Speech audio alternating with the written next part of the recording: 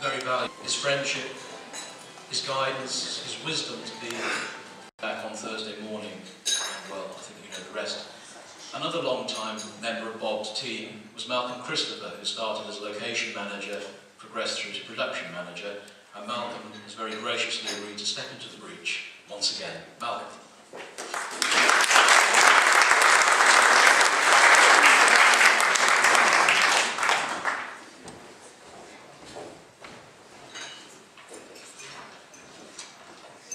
All this problem is actually Johnny Goodman's fault.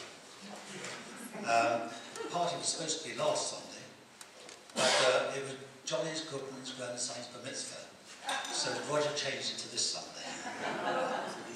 Anyway, I was Bob's production manager and worked with Johnny and Bob and Roger. Bob was a gentleman, a very hands-on producer, and one of the nicest people I ever worked with. We became good friends. I often asked how we would arrive at the location for a film. And I let you into a little secret. I always carry a copy of a good food guide for whichever country I'm in. The good locations are always nearby. There was a time in the south of France in the 70s on The Persuaders. A problem occurred with Johnny Goodman and Bob. The subject was meal allowances. Johnny was adamant a good meal, egg, bacon and chips and a coke could be found for 6 francs at Queenie's, a cafe on the promenade. Why should we have to pay more? After a long discussion with Bob, arbitrating, we settled for a far more reasonable figure of 9 francs. After all, we were in the south of France. Penny, my wife, and I had some wonderful memories of the locations in that film. She was able to bring the kids out, and Bob and Alma, Bob's wife, always encouraged so long as it didn't cost the company any money. Alma was very good with the children around the pool, and was responsible for teaching my children how to speak backwards. From this day, our kids still refer as Amara Recap. We weren't always in exotic places. My early days with Bob were spent in Bournemouth at ABP Studios. It was there from the early Saint series we made. We were always being asked about the wonderful locations depicted in the series. Little did they know it was all shot on the back lot. If you look carefully, you can always pick up my blue Volkswagen with foreign number plates and the shop fronts of Montague Burton or Woolworths in the background. Filming The Persuaders on Carlton Beach in Cannes, shooting a 2-shot with Roger and Tony, the crew took the opportunity to top up their tans, whilst 2 of the sparks started complaining about their allowances. They said unless we paid the extra, they would be wanted to go home. I went back to base to explain the situation to Bob, and he suggested if we gave in to the requests, like the floodgates would be open. I phoned back to the UK office and they sent 2 additional sparks. They were able to send the other 2 back. I still to this day see one of the replacement sparks who always says to me, "Mark, that was the best location I've ever worked on." Whilst filming in Porto École on the return of the Saint with Ian Oakley, on location found by my famous good food guide, we were about to move to Rome when we'd been shooting for 6 days a week with the Italian crew. We were going home now to Rome, and they only wanted to work 5 days.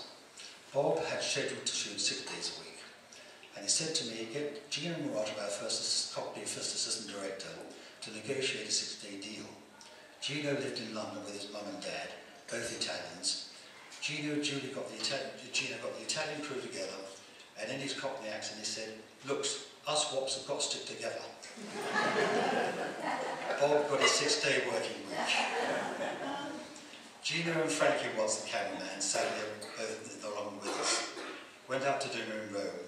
Out came my little good food guide, and we went off to a restaurant in Trastevere, the Antica Pesa.